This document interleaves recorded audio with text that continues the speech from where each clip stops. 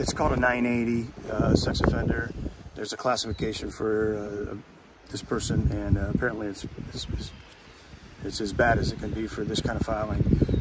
We were notified last week, and Martin Schultes and I got together and decided to get our attorneys involved. The county attorney is filing what they call an intervention with the courts up in Outagamie County.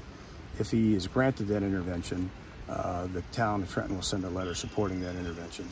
And currently I'm working with our lawyer and the homeowners association in that community to create awareness and survey the neighborhood to determine how many children in the neighborhood, just to show them it's not a proper place for this type of placement. I'm not sure how Outagamie located us. In the letter, they stated they had 3 prospective locations. Ours on Davis and Eastwood Trail is one of them. I believe I believe that location found them and volunteered their location because the highest amount of revenue goes to this type of individual for housing. Yeah, I think people should be fearful. This is not a good fit. This is not somebody with a disability. It's not somebody with a mental or an emotional illness.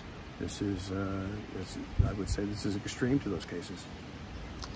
When should we hear next? That's good. I think the letter with Outagamie County is being filed this week. And once that letter's filed, and I understand it's in place, Trenton will follow with a supportive letter as well.